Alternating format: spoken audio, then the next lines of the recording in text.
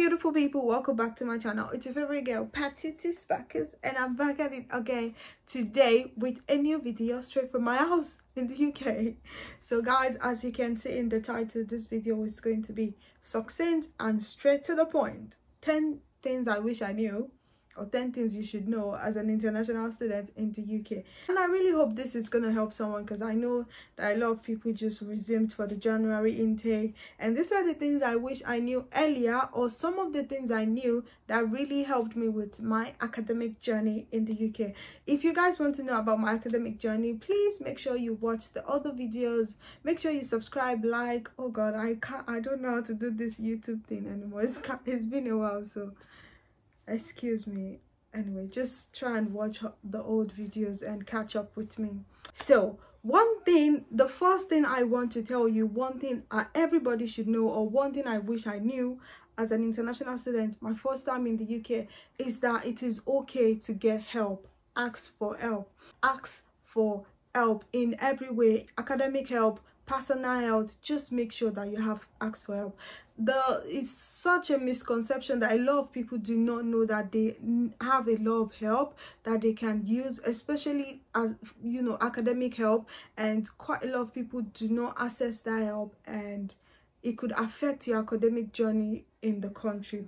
So in this case, like when you come into uni, especially like say coming from Africa, our education system are quite different, and you'll be surprised that you didn't know that you can get this much help. Do you know that there are people in your library that can actually read your work, what you've written, and tell you like, oh my dear, I don't think you're on the right path? There are people that you could say, can you read this for me?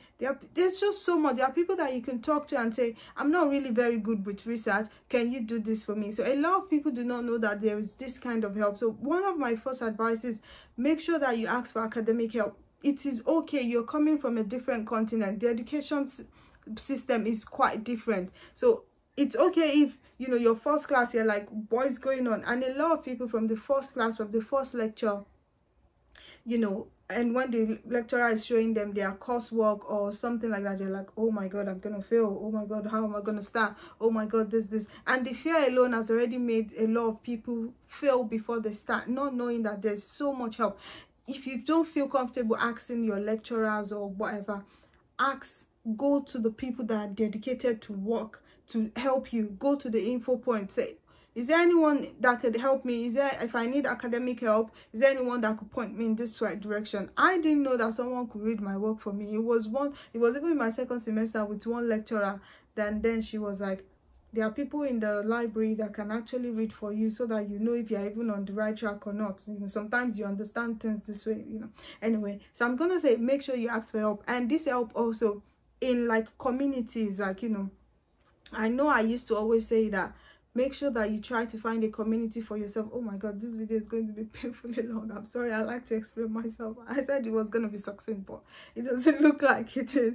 But also, I used to say, if you watch my old video, make sure that you get a community, ask for help, because there's going to be a lot of information, and you're in this country by yourself. It's a new place. You probably would not know things. You don't just get down and hit the ground and start running. You need to ask for help from people who already knows it. My second point or advice or thing I wish I knew was to get a study group. Make sure, these are academic tips. The first tips I'm gonna give is academic tips, so that that's one of the reasons why we are here. Make sure that you get a study group. You would definitely need it. And this study group is also because of, first of all, you guys motivate yourself. Secondly, you share ideas, because it's very, very easy to lack motivation here, especially as a student when you start working, and then you have classes and you just don't have that time to go back and read and understand your assessment, understand the question, or even understand what your lecturer is saying. So that could be difficult for you, and that's one of the reasons why I will advise that you should have a study group. This is one of the things that really helped me academically. I had a study group. I had friends, mine, it was Eric, that just was like out, and I'm so grateful to God that he actually reached out to me and said, oh, do you want to be in our group? And I'm like, definitely, I want to be in your group. You seem like someone that even knows what he's doing. This guy has already had like his master's done in Nigeria. as at then I was struggling. I was just always asking questions in the class, because if I didn't understand, I asked questions. And they were like, do you want to be in my study group? And I took that opportunity, and that really helped me. Daisy will call me, Oyin, please come to the library, we need to do it. And I'm like, oh, every time I said, just get your ass to the library now. And we study, we try to understand the question, we research together, we find ideas, and by the time everybody gets the idea, you go out to write your report, you go out to write your assessment, you come back with an A, and then that really helps. So I would advise, one of the things you need to know is to get a study group. Number 3, now the third thing is, when you get into the country, I wish I knew this quickly, but make sure that you start looking for a job immediately, especially if you want to work on campus. Make sure that, as looking for a student job, your 20 hours job, please, so make sure that you start looking for it immediately. It can take a while for you to get a job. It can take, I know a lot of people probably have friends or people, and you come in, you just want to catch up first, which is really good. But I would advise, make sure that you get your bank account open the first day you come. Make sure that you apply for your NI quickly, and make sure that you start applying for job. Try to recreate your CV when you get in. I know a lot of us brought our CVs from Nigeria, even though as students you don't need so much experience for a lot of many jobs that you might do, but still your CV still has to be curated to the way it is in the UK. So you might want to go to the internet, browse, and see what a CV in the UK looks like, and just try to make sure that you create that CV to your to whatever job it is you're looking for. The third thing, now I used to say it, here in this country, things are in stage by stages. You move from one stage to the other. I think I'm going to do an elaborate video on this, on how to get a job in the UK. But when I spoke to at least 4 or 5 graduates that I met, Black and Asian people in different companies, and especially also in my own company, and I was like, how did you guys get this job? How did you know about this? And one thing they told me is they started applying immediately they got into the UK. They started applying for their graduate role, for internship, because the thing is, when you get to the the thing is, immediately after uni, you start getting the pressure, because it's either you apply for your post-study, or you want a sponsorship, or even if not any of that, immediately you finish uni, of course you want to start working, you want to get into the professional setting, and you realize that they start telling you need at least 1 year experience, 6 months experience. So it's not only in Nigeria they ask you for 25 years experience. Every country always wants someone with experience anyway. If you're gonna get a job, I want to know that you know how to do it. So instead of that, quickly, as immediately you're in uni, start applying for internship, start applying for graduate roles. This really help, so these are the things that I really wish I knew quickly, and lucky for me, I knew maybe 3 months later, and it worked for me. So especially for the people that are just starting their January intake, please start applying. This was the most collective agreement that everybody that I asked how they got their graduate role or job in the company, they told me they started applying since they got into the country. They were applying for internship just to get experience, and that's one thing that I think everyone needs to know. So you need to start applying. You might get a lot of rejection, but at least you're even in the professional world. And anyway, we'll make another video, that's gonna be a long one. The third or fourth, I don't know what number I am now, is please ingest good news. It is very easy to get it. Oh God, make sure that you connect yourself to positive news. There's a lot of bad news going on. There's a lot of people that will tell you it's impossible. Oh, it's impossible to pass. Oh, it's impossible to get a good job. Oh, it's impossible to do this. Oh, you can't get that house. Oh, you can't get this. Oh, you can't get that. Oh, blah blah blah. Oh, the system is hard, you have to do this. No. Try and connect yourself to good news. This is one thing that really helped me. For my academic journey, I kept watching Chidera and Onyeneyo. I think they both had distinction, and I kept reminding myself, if these two ladies can have it, I'm going to have it. I do not care about oh, it's sad. Oh, there are courses that people feel that it's you just have to feel that cause, oh, people doesn't do it. And I tell myself, there are people that really did 70. There are people that scored 8 in this. I'm going to pass it. All those people fail. That's your problem. I connect because it's very, very easy to hear bad news, like especially immigration news now. If you watch, like, oh, they want to deport people, blah blah blah.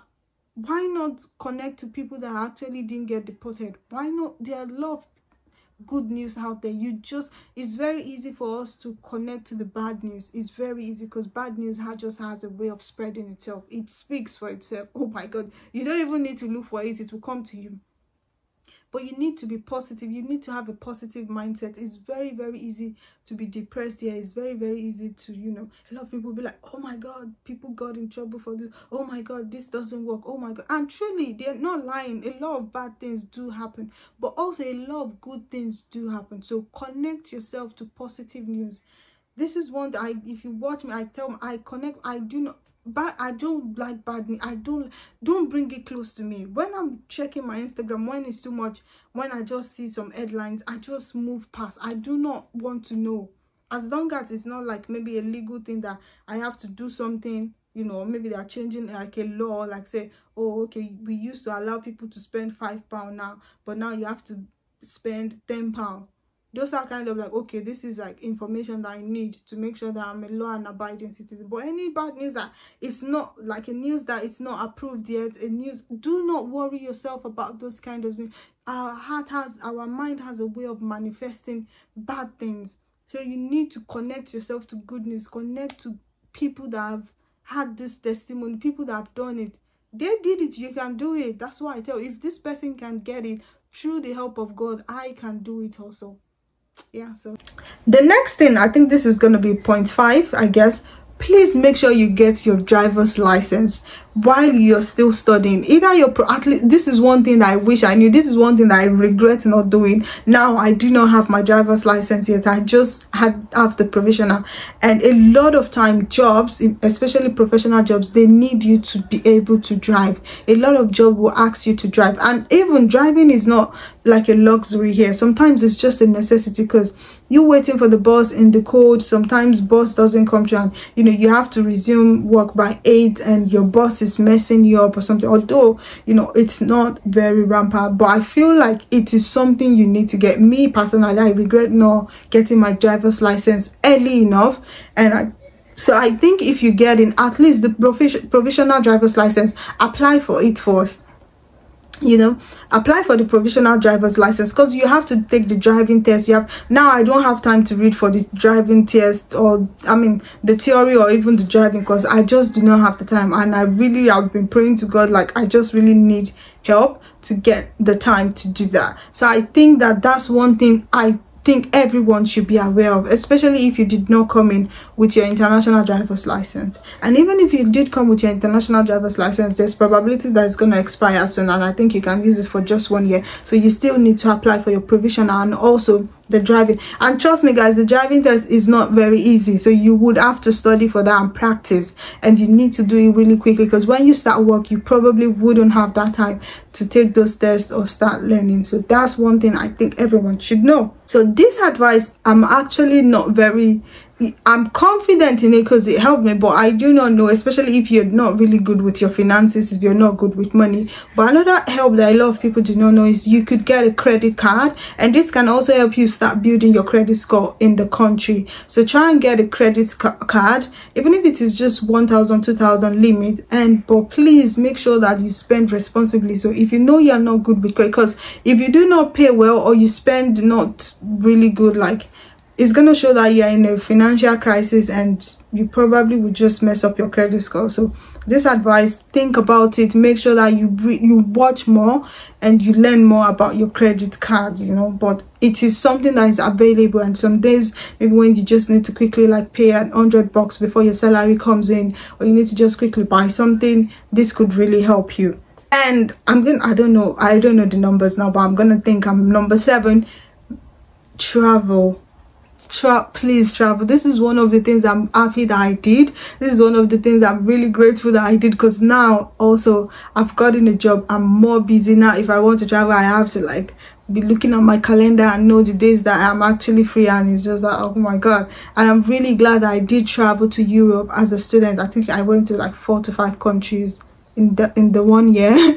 And yeah, that's it. So one thing you should do, please travel as a student. It's going to be very easy for you to get a European visa, especially when you just come in. So it's very easy for you to get it. Let's say you came in September, you can apply in January, February. You still have like 1 year on your PRP, and you know, they know you're always going to come back. But if you're like, you came in September and you're now applying in say August, when uni says you finish in September, they might feel like, oh, okay, you're gonna finish anyway, you probably won't come back, although they would usually give you. But it's always nice to apply quickly, earlier in the day.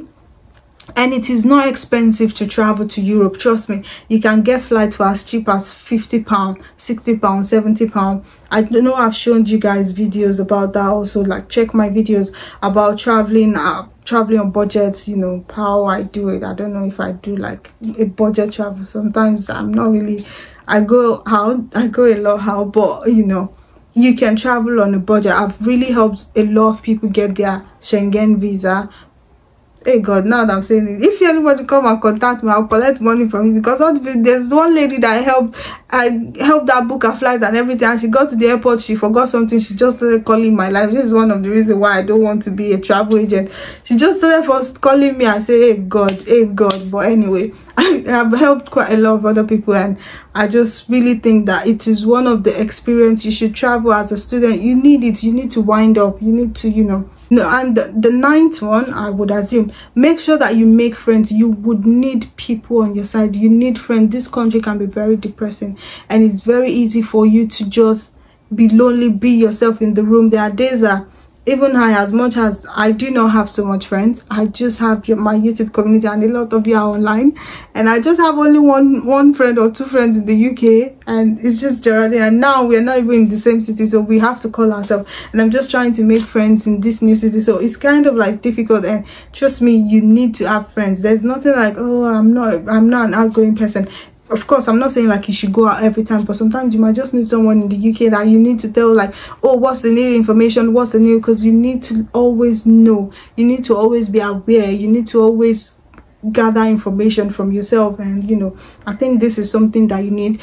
And also make sure that you have fun. A lot of us work. I don't want to say this, but not to scare anybody, but I know that a lot of you would have heard people have died while working. People are stressed out. People unwind, for God's sake, please. I know it is not easy, but trust me, Emito Jegbese Lomason, I don't know how to explain this thing. That debt you paid, but try to rest, unwind. You need it. This country, there's not so much vitamin D. Your bones get weaker. It's cold. You're not used to it. You just came in. Your body is not going to adjust. So naturally alone, your body is even tired because you're exposed to this vitamin. Your bones are stronger. You're doing jobs, especially maybe as a student, you're working as a carer, or you're working with like a warehouse. You're handling everything. Your body is going to wear out. You need to. I have a friend. This is not like I heard. This is my friend. His friend collapsed at his house because of too much work. A student like us, you know, stress. It's not even like he was doing more than 20 hours or 30. No, it was stress of work and uni, and you know, having to take the bus or having to walk from his house to the bus stop, and all those things. All those things affected his bone, the cold and everything. It collapsed, and my friend could have gotten in trouble if he died, but thank God he came back to that. Before they do the investigation and stuff, how maybe they would think something, they had a fight or something. He's a black guy. Before you know it, they could have taken him to jail.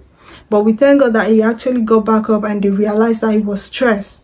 And try the rest, for God's sake. This is one thing I wish I had. And I even used to rest. You people go do me, I like enjoyment. I must rest. I have to rest because I cannot come and keep myself. There are days that we not have more than £100 in my account, and I'm like, there's life.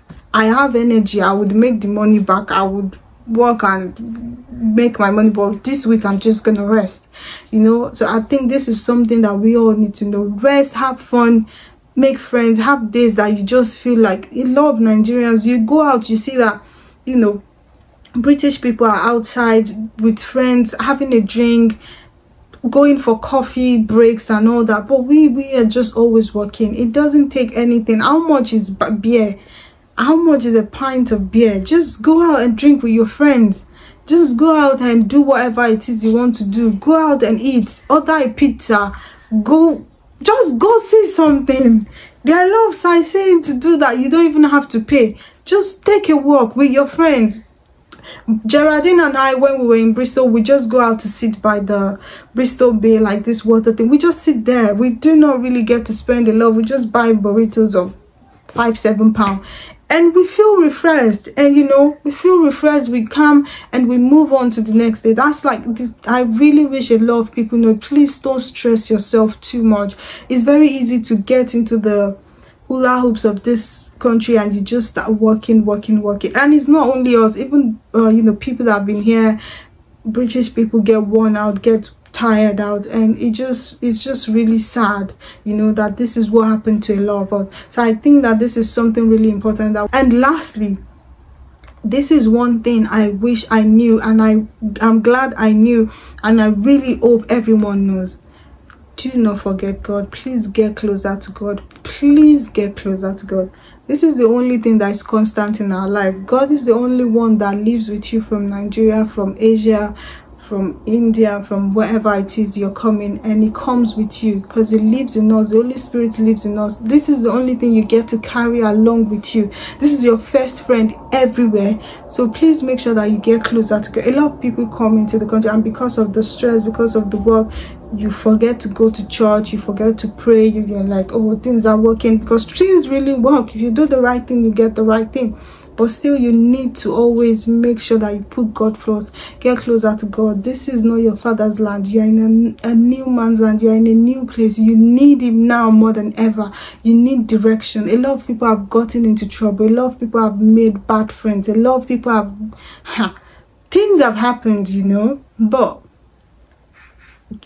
what I would just advise is, please make sure that your relationship with God never goes down. And if you never had a relationship, please make sure that you have more.